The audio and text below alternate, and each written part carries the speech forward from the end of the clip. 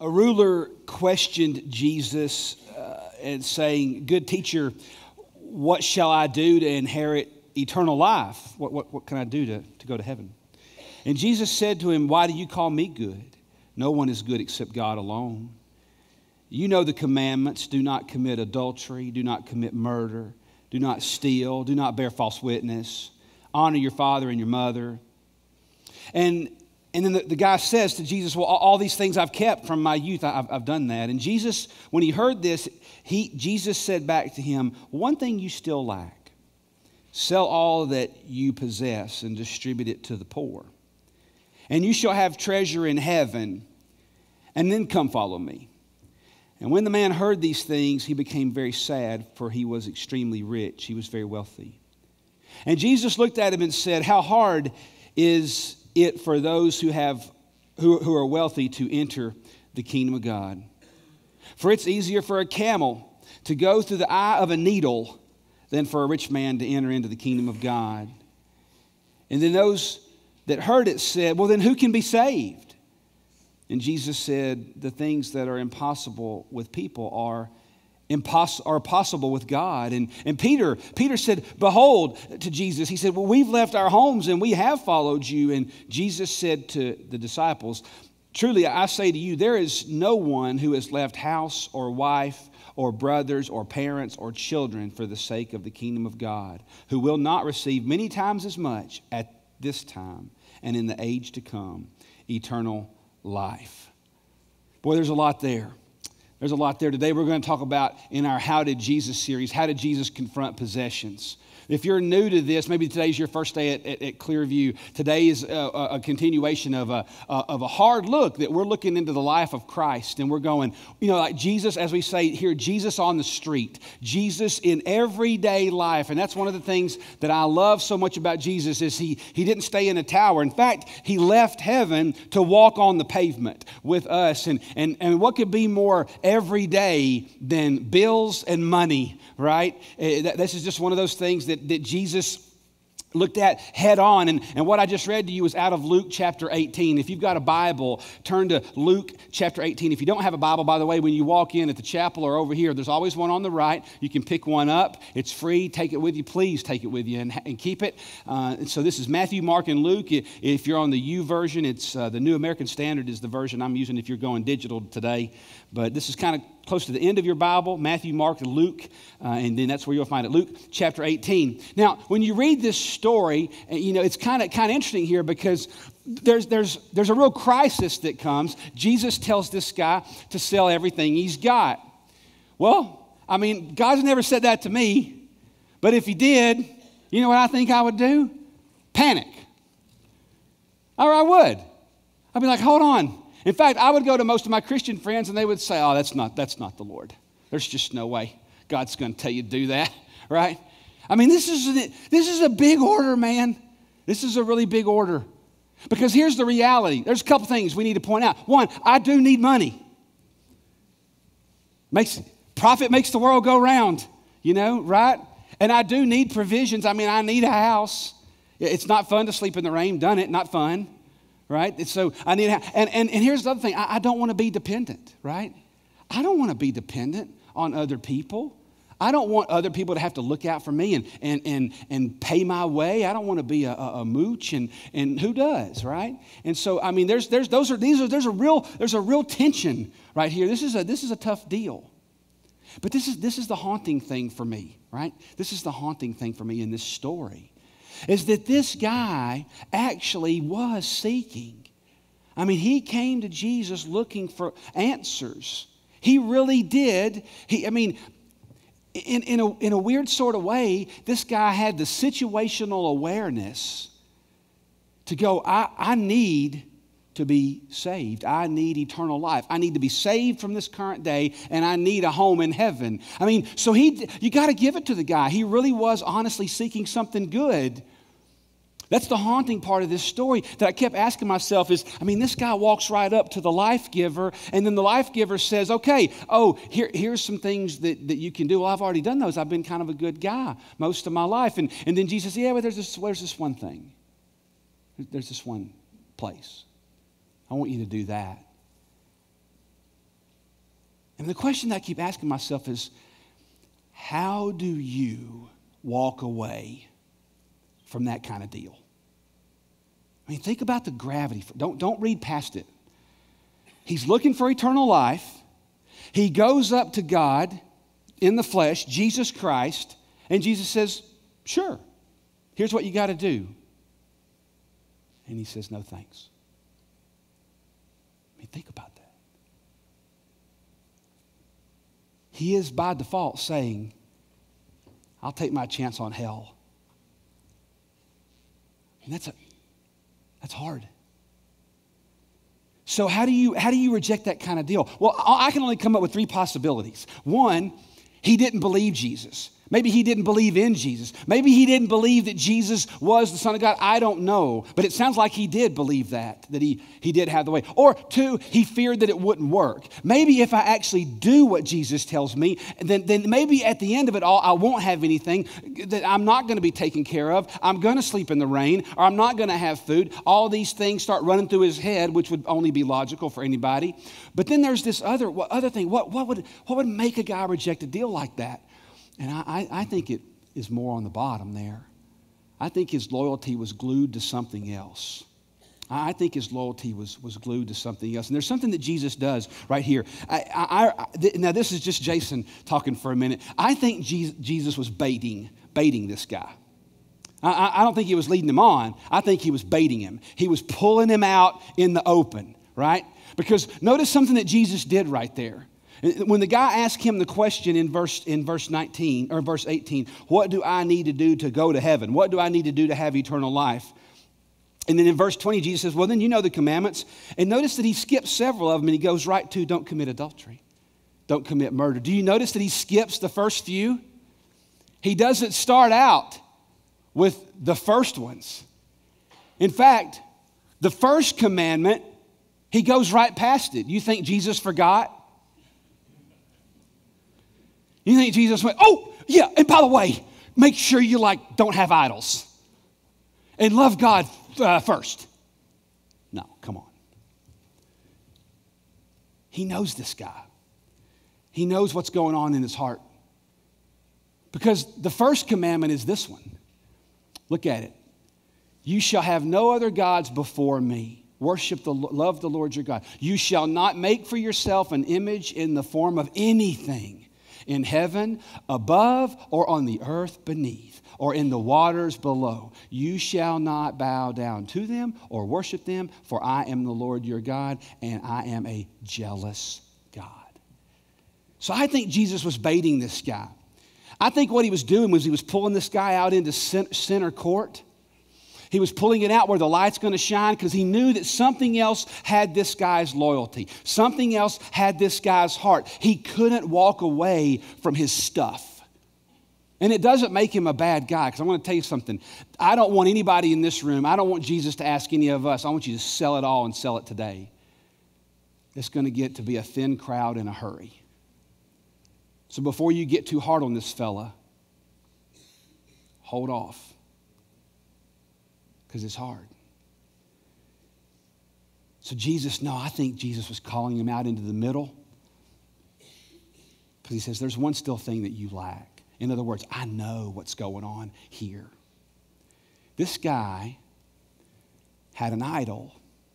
Now, when we think about idols, I did a whole series on that called Unshackled. If you go to clearview.org, you can pull up the Unshackled series, and we did all those things. And one of the things we kept talking about as idols is that idols are sneaky things. They're really sneaky.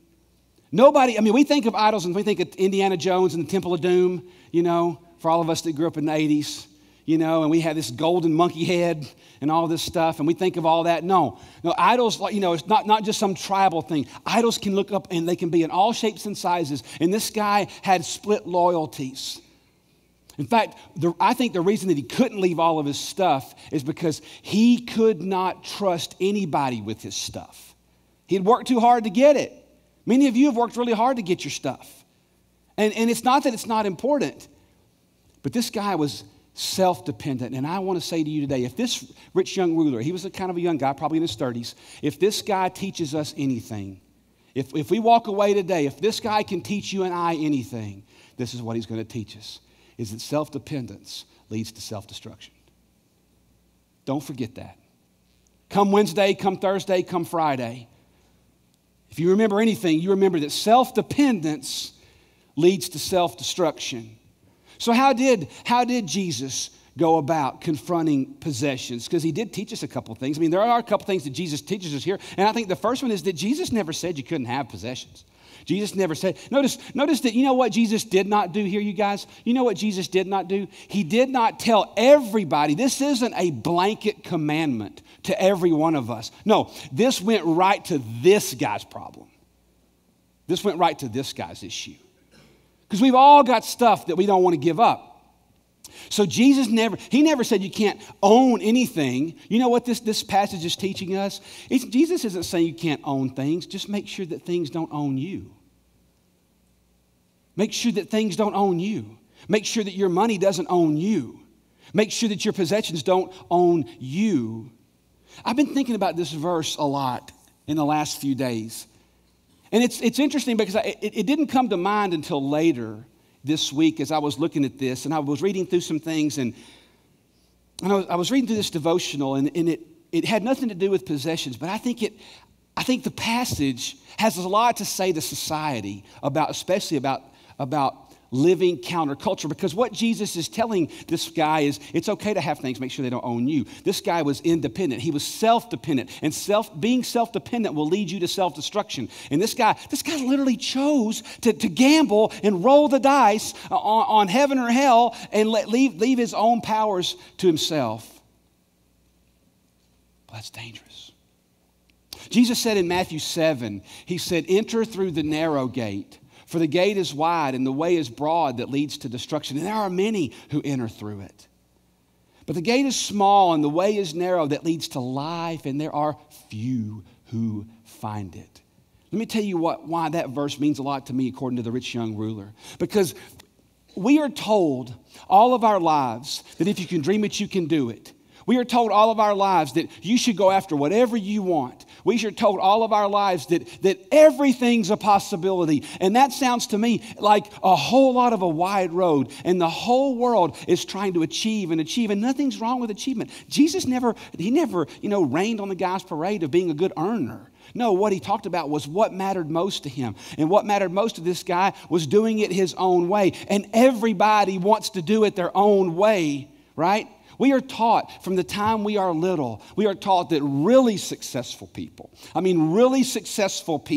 they're independent. In fact, we even have a word for it, independently wealthy, right? Independently wealthy. I love one of my favorite quotes. I remember quotes. I don't know why. I can't remember most people's birthdays, but I can remember quotes. And I remember one time reading, you probably heard me say this before, but most likely not. But you'll forget it. Psychologists say that you forget 80% of what you hear in the first 7 minutes, which makes my job irrelevant in many times. But nonetheless, when John D. Rockefeller died, somebody asked his accountant, how much did John D. leave behind? The guy said, all of it. I love that quote. All of it. You see, we are taught from the time we're little to earn, be independent. But I'm here to tell you, when you look at the words of Jesus, self-dependence will take you to self-destruction. This guy was not letting go.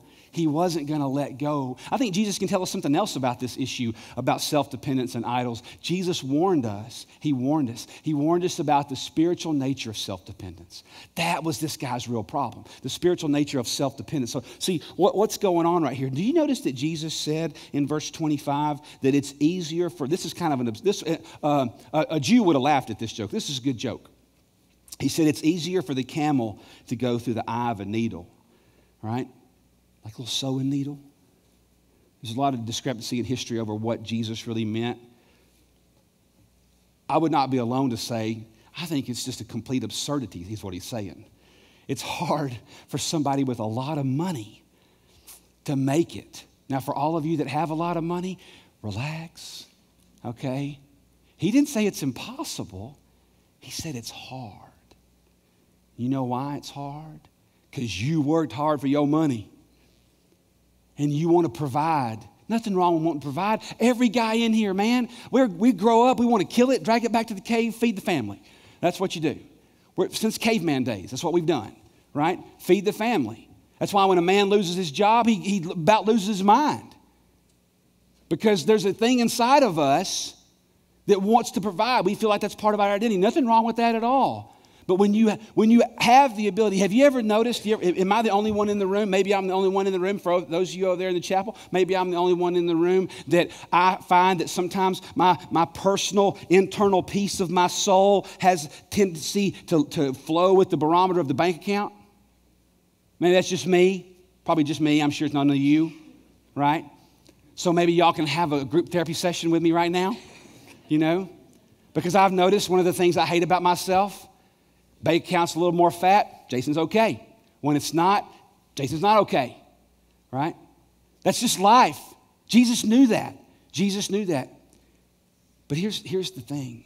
Why is it hard for people with wealth or for people with stuff? And you got to realize wealth in those days, by Williamson County standards, this isn't even about us. We are so much more wealthy than people in those days would have been. If you had a house and a steady job, little hut deal, steady food, you were living. So this guy, why is it hard? It's hard because our peace goes up and down with our money, and we get content, and we get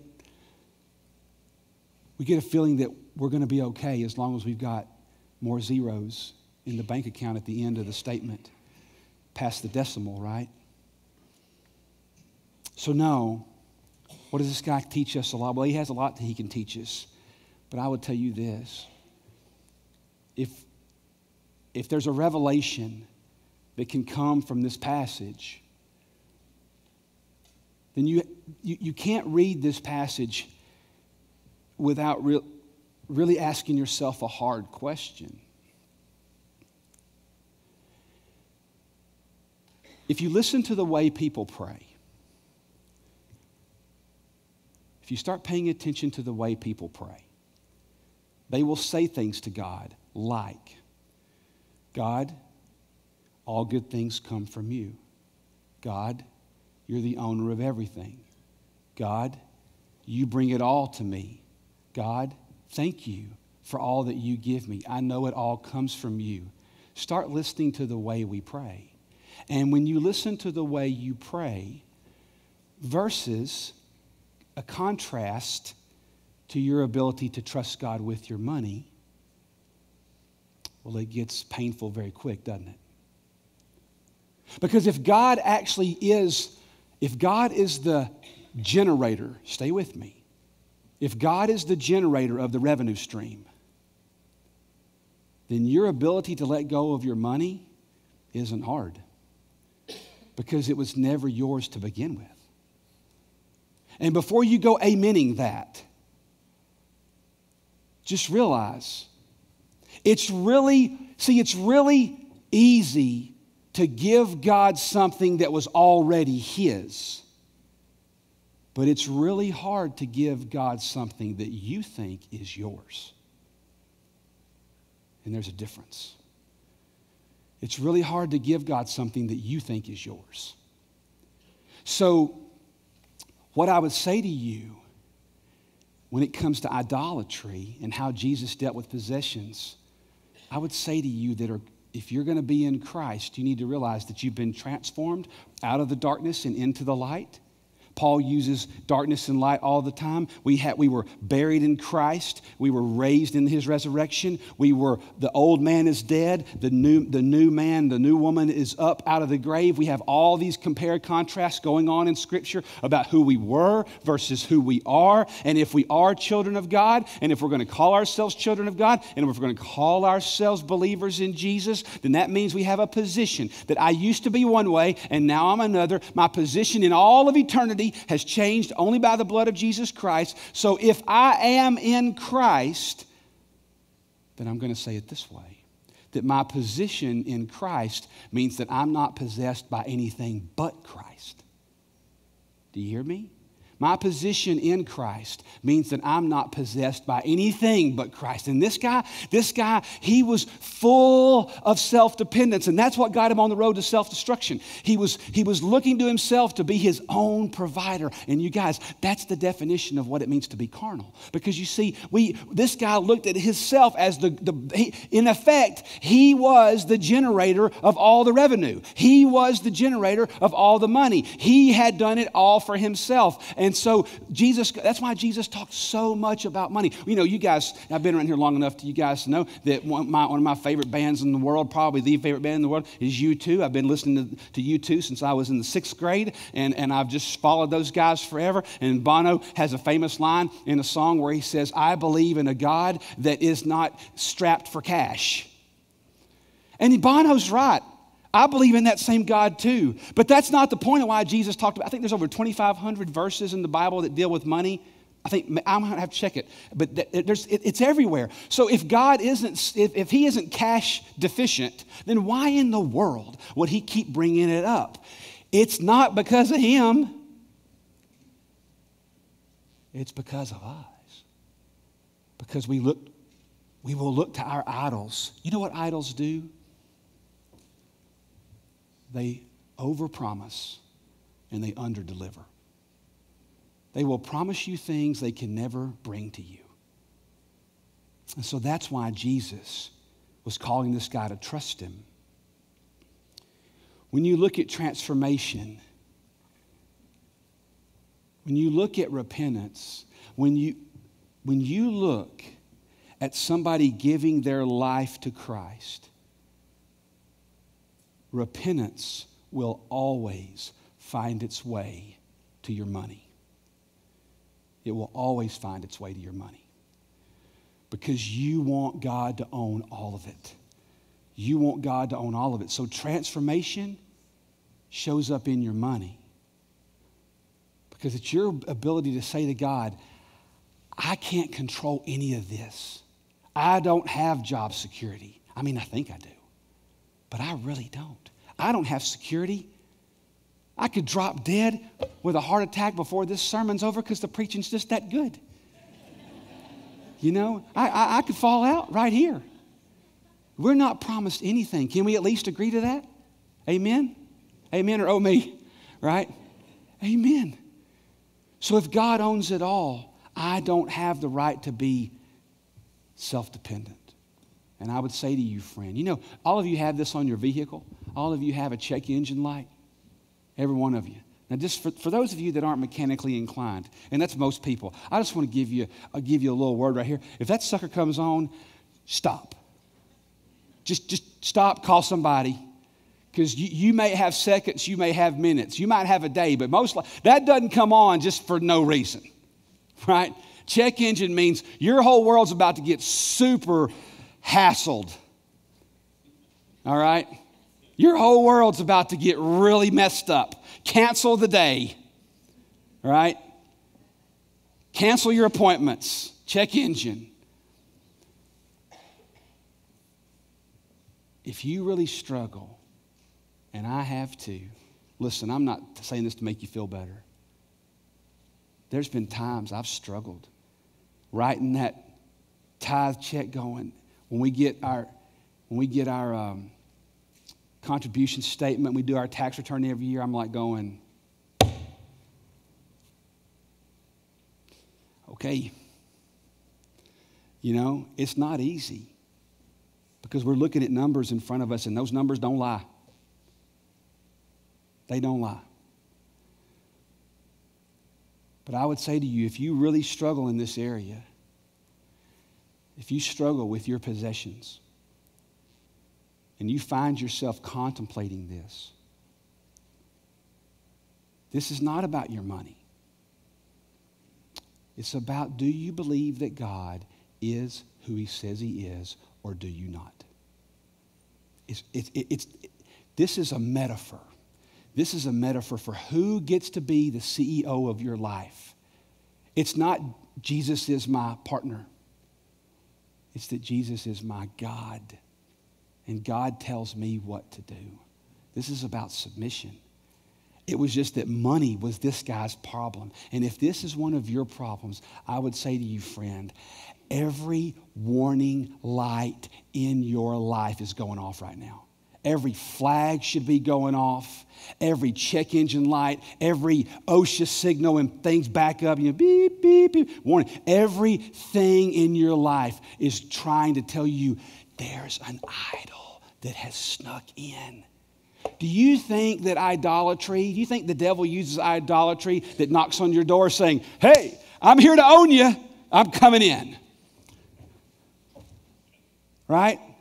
Gonna take over, destroy your marriage, ruin your children and your grandkids too. In fact, your whole family tree is gonna be different one day.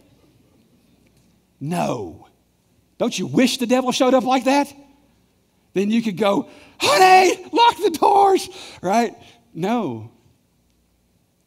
You don't typically know about these things till the light comes on.